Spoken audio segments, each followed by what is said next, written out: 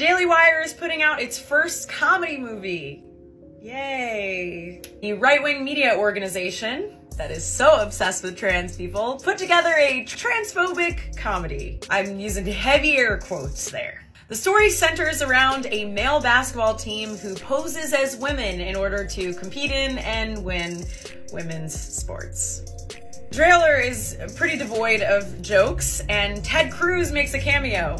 That old gut buster. Funniest guy around. His concept has already been done in a way less offensive way. Hello, she's the man. And just as offensively in The Ringer. It's so crazy to me that Ben Shapiro is so obsessed with other people's genitalia when his voice sounds like his dropped yet. Let's assume that I'm never going to give you up, never going to let you down, and never going to run around and desert you. They're calling it the most triggering comedy of the year. No one's triggered, man. You're just bad at comedy. But this movie is just another in a line of straight-to-DVD dookie that conservative media is putting out. Apparently, there's an entire cinematic universe just for our racist, homophobic uncles. All right, guys, so we got to talk about the Daily Wire, who is triggering and trolling the woke left with this new comedy movie that they're about to release in a couple days called Lady Ballers. Now, I'm pretty sure most of you guys have seen the trailer for this movie. It is a movie that basically pokes fun at the idea that society has normalized biological males competing against biological women or females in sports. Okay, it's basically just a comedy, right? I consider this to be the same thing as stand-up. Okay, it's not meant to be taken seriously. It's meant for people to just sit back and laugh, okay, and to poke fun at some of the things that, again, happens in our society. But again, that doesn't stop the left from losing their minds and being upset and crying transphobia over this comedy movie, which, you know, again, movies like this have been made before. But I guess in this instance, the Daily Wire is being more direct in regards to making fun of, again, the fact that, you know, this is something that has become normalized in our society. So without further ado, I'm gonna play a little bit of the trailer. I'm not gonna play the whole thing, so you guys can get the gist of kind of what's going on here, and then we're gonna get into some of the reactions from the liberal left. So without further ado, let's get into it. A world where women's sports is being transformed. The Daily Wire calls foul with the most triggering comedy of the year.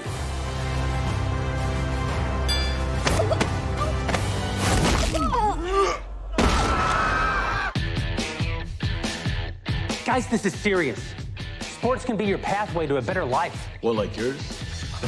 Please don't steal my catalytic converter again. Winning matters. It's the key ingredient in becoming a winner. Maybe you should try it sometime.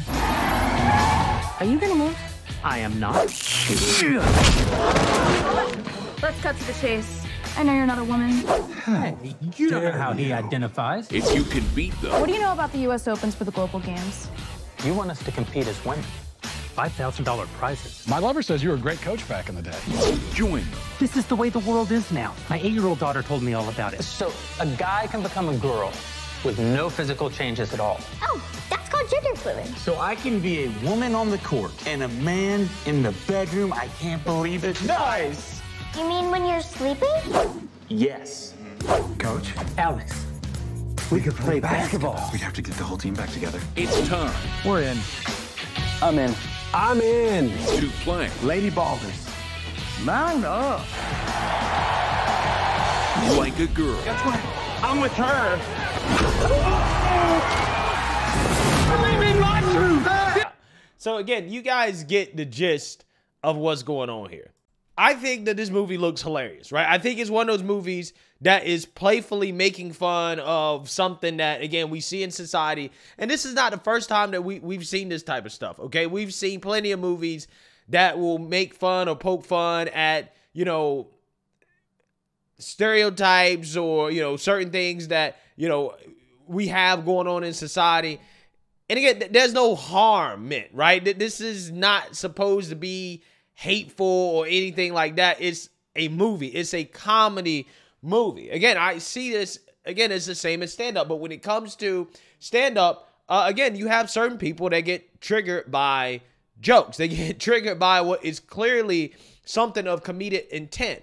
So with that being said, this is being treated the same way, of course, because, again, the liberals are upset with this. And they're crying transphobia and bigotry. Conservatives do not possess the ability to be funny. I mean, I felt this way for a while, but the thought was cemented after I saw that the freaks at the Daily Wire are trying their hand at a comedy movie, using their 3 best tactics of racism, misogyny, and homophobia.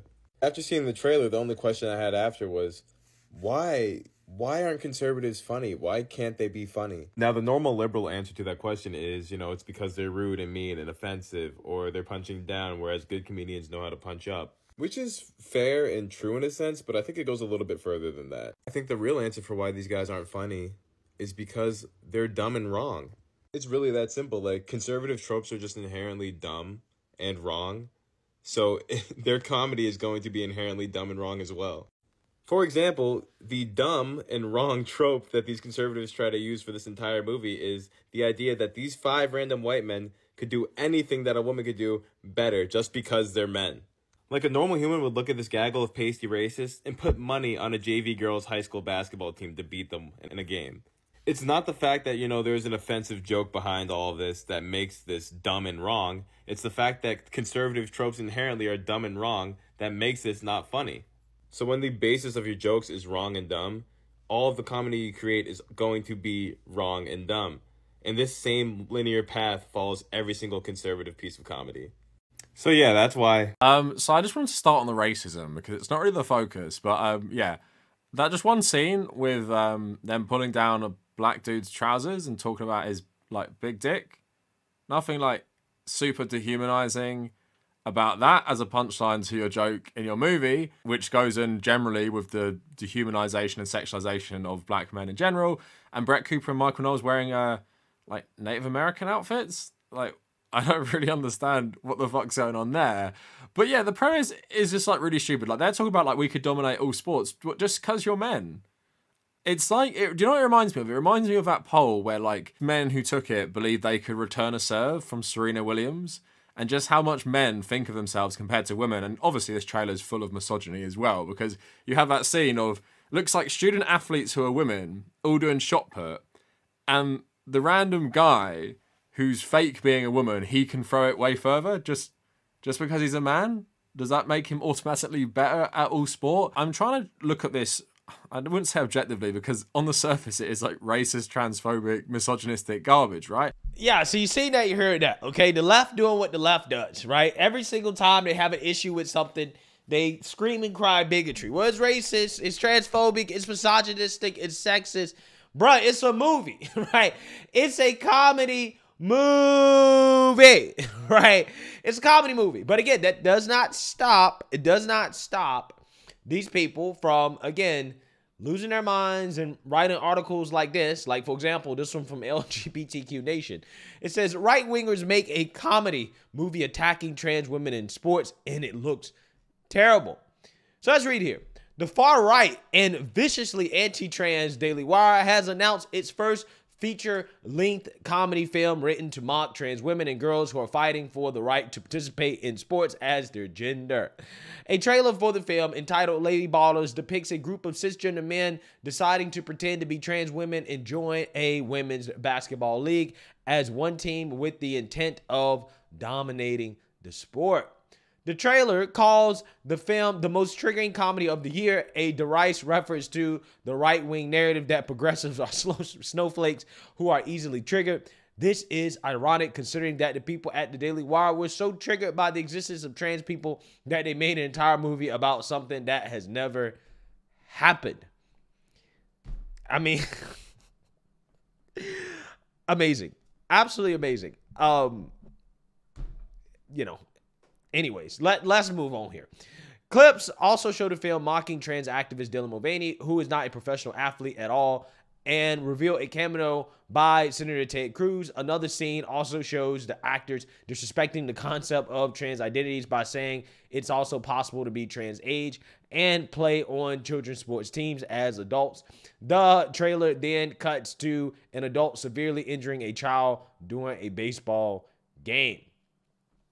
The film also stars several Daily Wire commentators, including one of the most well-known, Matt Walsh, who is known for his own anti-trans film, What Is a Woman? Yeah, so I gotta tell you, Matt Walsh in a wig with a beard is hilarious, bro. I don't understand why in the world, again, people can't just, you know, sit back and just laugh at themselves, right? Like, I really don't get it. I really don't understand, right? Everybody was able to grasp the concept of white chicks, right? When the Wayans brothers made that movie, obviously, you know, playing off of stereotypes and tropes about the way that white women act. Again, it was totally fine. It was totally okay, okay? You had the race hustle of the world. They were silent about the fact that you had black men in whiteface, right? They were in whiteface, okay? Nobody cared, right? Nobody said, oh my God, this is bigotry and hate towards white women. Okay, everybody was able to sit back and laugh and say, ha ha ha, yeah, I mean, this is pretty funny, right? And who did it harm, right? That movie harmed nobody. But again, you know, when it comes to other groups of people, nah, you can't make jokes. You can't, you know, laugh and just have fun and just sit back and just enjoy a movie. Nah, you can't do that, right? It's a form of bigotry, okay? So this outlet says this trailer for a quote comedy film about trans athletes is the worst thing we've ever seen. Yeah, so this whole article is just them raging about the fact that this movie, you know, has been made and it hasn't even come out yet, but they're saying that it's the worst thing ever, right? It is the worst thing ever, okay? It's so bad, it's so terrible, transphobic, bigoted, hateful, right? This is what they say. And it's almost like, again, I think that the left, they're the ones that can't do comedy, right? They can't sit back and laugh and have fun because, again, if it was a movie that made fun of white men or played off tropes in regards to white men or white women or, I mean, they would be totally acceptable, right? It would be totally acceptable, okay? Nobody would be screaming and crying hate and bigotry, right? People would just be saying, well, it's comedy. Lighten up. Stop being triggered. Stop being a snowflake.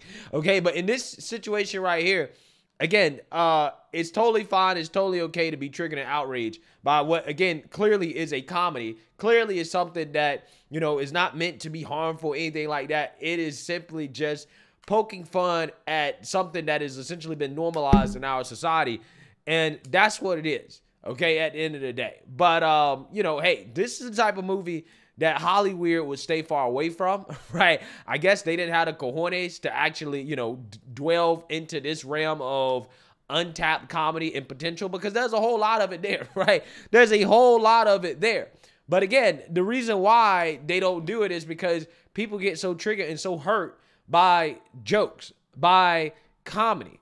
And that's not the society that we should be striving to live in where people get so mad and upset over a movie, again, a comedic movie, a movie that, again, clearly is comedic in nature.